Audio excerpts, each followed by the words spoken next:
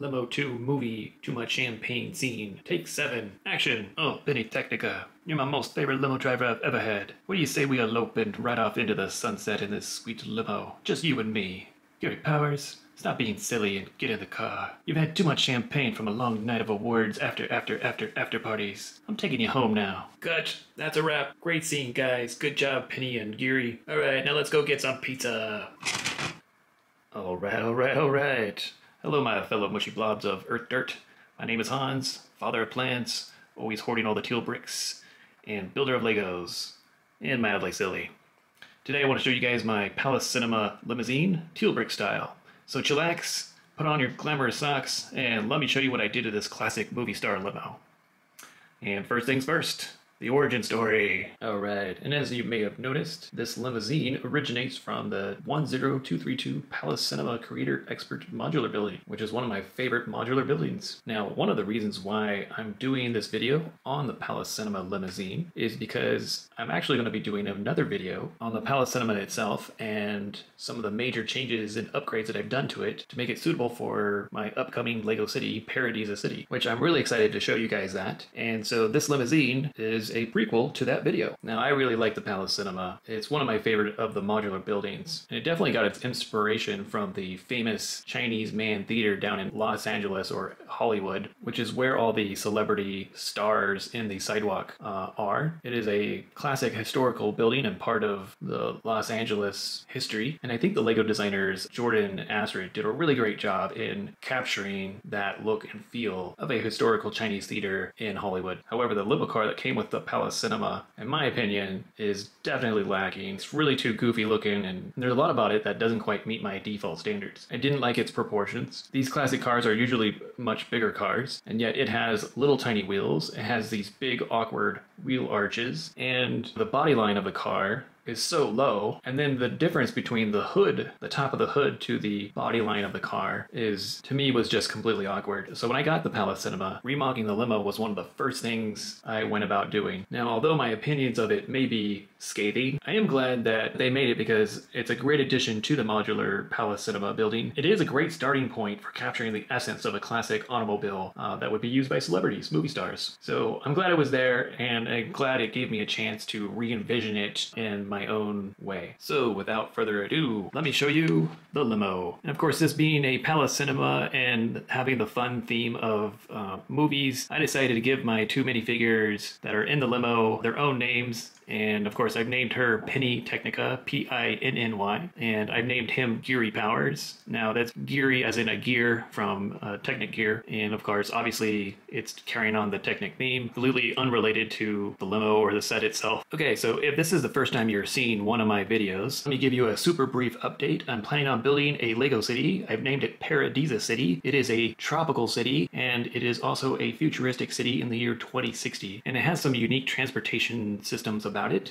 Its roads have different purposes. It's a walkable city, and there is an underground network for autonomous vehicles only. So all vehicles that are driving down there, usually like police cars or delivery trucks or shipping trucks, garbage trucks, food trucks, of that sort. And there will also be a limited number of cars that are allowed to drive in the autonomous tunnel network. And Paradisa City gives out special permits for cars, and this would be one of them. As being a city of the future, this car has been converted to an autonomous vehicle and into an electric car. And as a matter of fact, I have set number 60258, the tuning workshop in the Treads tuning shop. I'm actually going to re-mock that into a tuning shop that specializes in converting old classic cars into electric cars. A lot of aftermarket electric conversion shops do exist, and they're doing some amazing things like converting old Porsches and old VW Beetles and old VW buses and you name it, all kinds of cars are being converted into electric cars, and they're taking Tesla battery packs or Nissan Leaf battery packs and swapping them into a lot of old cars. So look forward to that. And if you want to know more about my futuristic Paradisa City, another good video to go watch is my video on the road plates. So go ahead and check that out. I do go into depth and detail into 3 types of roadways and transportation types. And there will be a part 2 to that video coming later on. So in Paradisa City, in the autonomous roadways, all vehicles can only operate under autonomous mode, and this car has been converted to an autonomous mode. And what I've done for that is I am putting this little robotic sensor, and this basically represents the LiDAR and radar sensor, and I'm putting this on all my cars, but not all of them, because it would kind of ruin the look and aesthetics of the car. So in this particular case, I'll just pretend that the LiDAR and radar sensors are pretty much hidden behind the grille, as would be normally in real life. And another thing that I'm doing is putting in computer screens on all my cars, large, big touch screens, which is something you're going to see 40 years in the future. All right, so let me talk about my default car mods. These are default mods that I have a standard for, and so any Lego vehicle that comes right out of the box or doesn't quite meet my standards, I go ahead and Re-MOC it or do the conversions, upgrades to them. And one of those is the wheels. So I've designated certain wheel sizes for certain car types, and this is my default car wheel for all car sizes, and also the wheel arch. Now this is my truck or industrial shipping vehicle wheel arch. However, I didn't want to use the other arch, which goes all the way down to the bottom of the car, because that looks a little too modern, and this type of arch I felt was more representative of a classic car. So I think now would be a good time to go ahead and let you guys know what types of wheels go with what types of cars when I do car MOCs and Re-MOCs. So the first wheel size is the little wheels, and I reserved this for very, very small cars, the subcompact car class, and these are the cars that are going to be 4 studs wide. I also use these for karts and go-karts and stuff like that. So there's that size wheel. My normal car wheel is going to be this size wheel.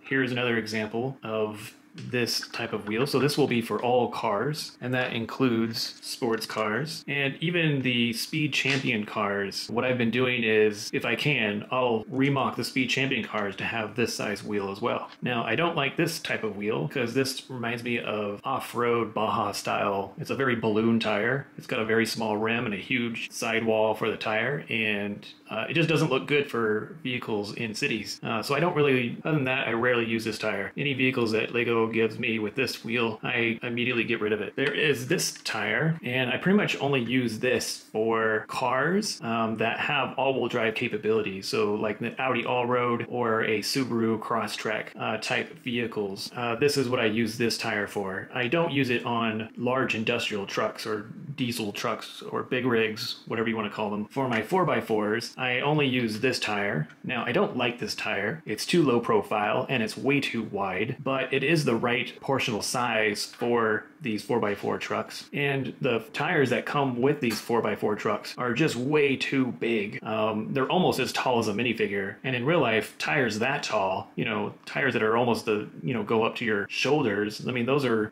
tires that are on big giant tractors, like excavator tractors. So I always downsize those wheels. And this is what I'm talking about, these wheels. And if you compare the size, you can see that the tire goes right up to his shoulder. So on rare occasion, I do keep these wheels, but 90% of the time I get rid of them and I swap in the other wheels, even though I don't like the other wheels. It's the right size. And yes, I do agree that these wheels make these vehicles look completely awesome, and it's great for kids. However, proportionally, it just bugs me. And the Speed Champion wheels, I put those on SUV type vehicles, as well as all my industrial vehicles. So large shipping vehicles, buses, etc. And this, to me, is the right size wheel for these types of large, very large vehicles. Now, this limousine has been extensively modified, and I don't think much of the original components, especially in the chassis area, still exist from the original vehicle. I've completely overhauled it from the ground up. And speaking of the bottom chassis, structural rigidity on all my Lego cars is very important to me, and it's something that I've noticed that Lego has done very, very well. And it has to do with the fact that, you know, they want children to be able to play with these cars without them kind of crumbling or falling apart.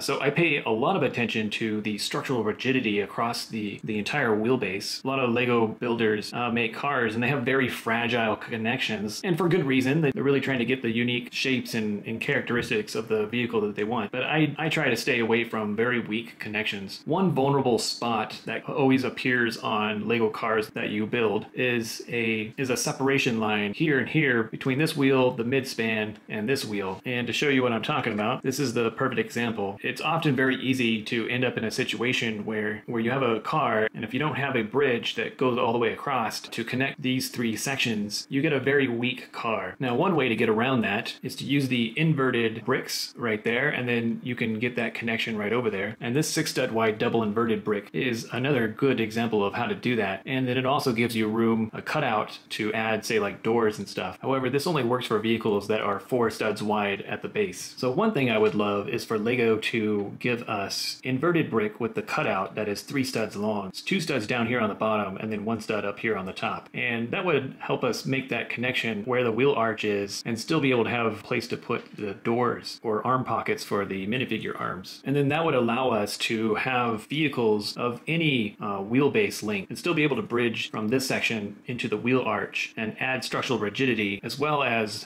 be able to have features in here. So if you imagine a 1x3 here and then a 1x3 over here, you can use that for any vehicle length. Now, if I had that piece that I was just now talking about, I'd be able to get a full-size door in here and a full-size door in here. Unfortunately, that piece doesn't exist, and because of it, I had to use regular inverted 1x2 slope bricks, and therefore I wasn't able to get a full-size door in here. And in fact, I don't even have a door here, which I would like to do eventually, but I've got this door. Now, one thing I did do with this particular door is make it a suicide door, very much like the 1965 Lincoln Continental, which is a completely beautiful car, absolutely amazing, and you can see a version of it in the Matrix movie, the very first one. So I think having this suicide style door on a classic car like this just really suits the theme. Another thing too is that with this connection here on the door, it adds even more structural rigidity. And of course, this slope piece actually helps make that connection from here over to the door. Another thing I'll mention is I've increased the wheelbase from 6 studs long to 7 studs long. I think it suits the proportionality of the car itself. And one reason I did that was because of one of my default mods is to try to add the little Lego minifigure seats in my vehicles whenever possible. It's not always possible, but I try to add them anyways. Say like sports cars, you know, where the roofline is so low, I can't have proper Lego minifigure seats. Now, another one of my favorite features is all the gold accents, and that was really driven by